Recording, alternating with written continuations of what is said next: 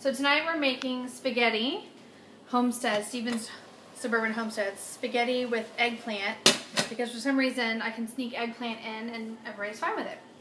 And on the Homestead, one of my main goals is I want to stop buying these cans and I want to make my own tomatoes to can. But in the meantime, I have a can because we had 30 inches of water in a month in Houston and I can't get more than just enough tomatoes for salads.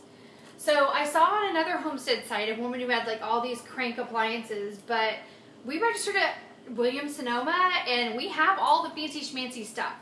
But I happened to get this at a resale the other day. It was included in some stuff I bought. I didn't actually buy this. And Craig said, do you want to get a little selfie of yourself? So cute. Yeah, let's see. Craig.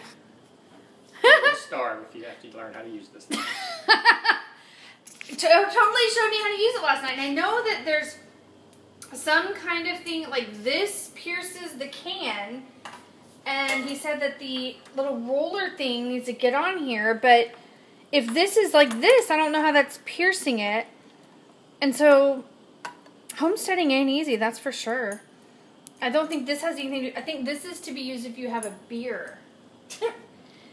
So, Craig thinks this is funny, trying to see if I can figure out. Now, there's a little oh, this is the sharp part. Okay, so maybe I did have it right.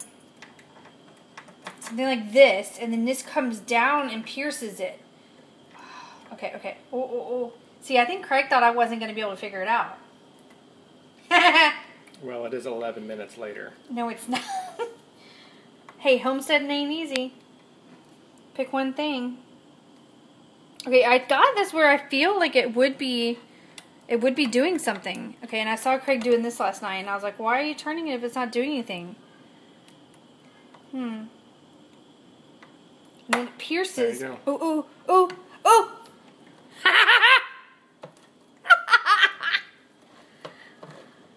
We will eat spaghetti tonight. And after that fall garden is planted, I'll show you how to can your own tomatoes so you don't have to use a can opener. Okay, let's see if I can repeat it. Let's see. Okay, ready? How fast can I do it? Oh gosh, I forgot already. Okay. Oh. Okay. And then this goes here.